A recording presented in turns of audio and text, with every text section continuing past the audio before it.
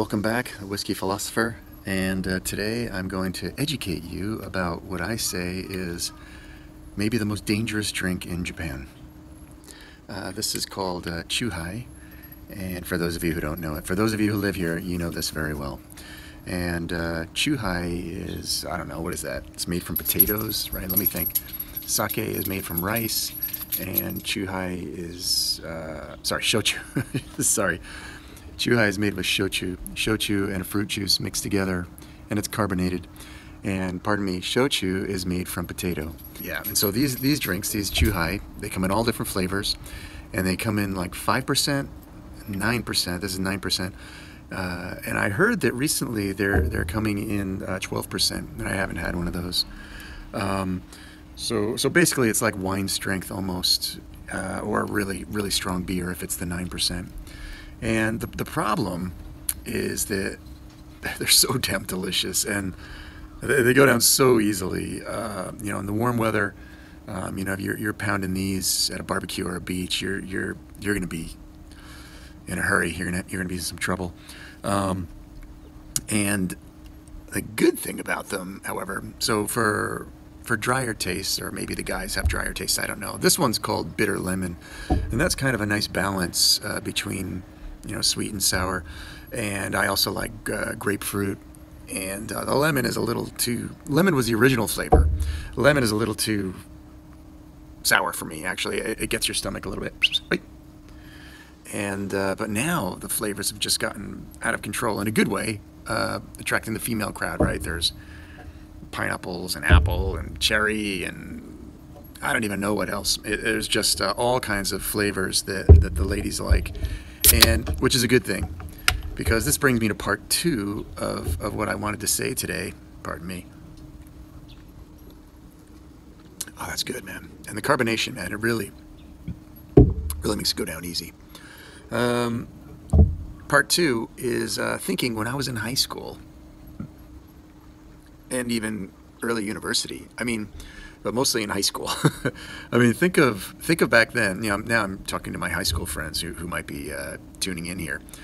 Think about what there was for young ladies to drink back then.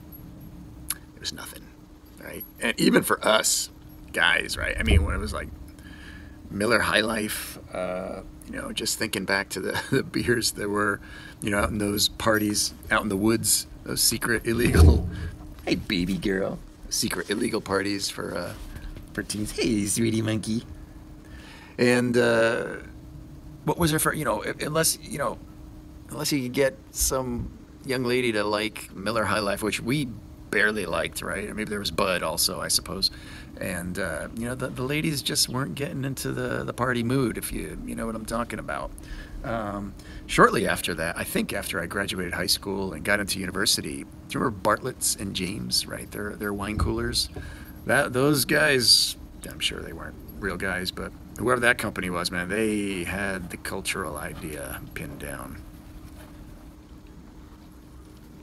They knew, hey, we need to get the girls drinking something here. And, hey, konnichiwa. Okay, I'm back. Kind of lost where I was going there. So my neighbor came over, and we had a chat.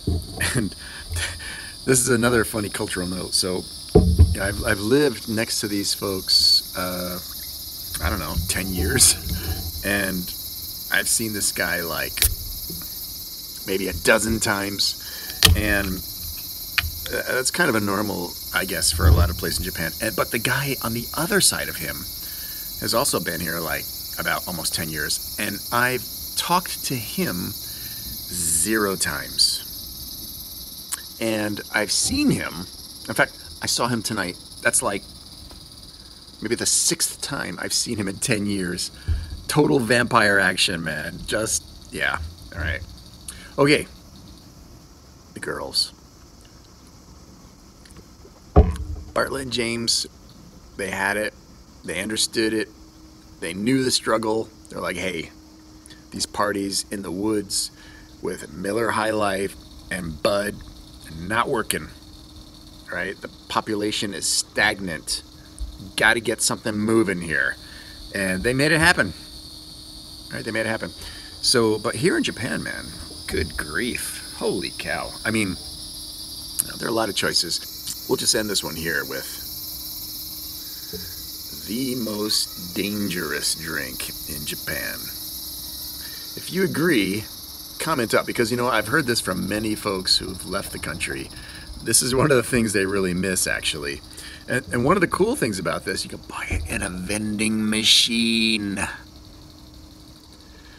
Almost anywhere, a vending machine, man. And nowadays, those vending machines, they work with a card.